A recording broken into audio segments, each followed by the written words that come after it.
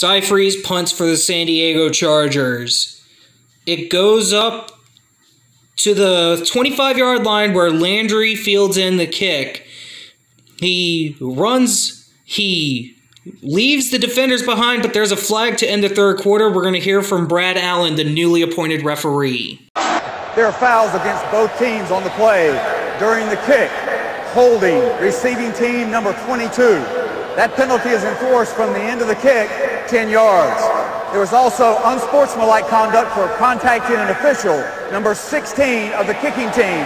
That 15-yard penalty is enforced, and number 16 is ejected.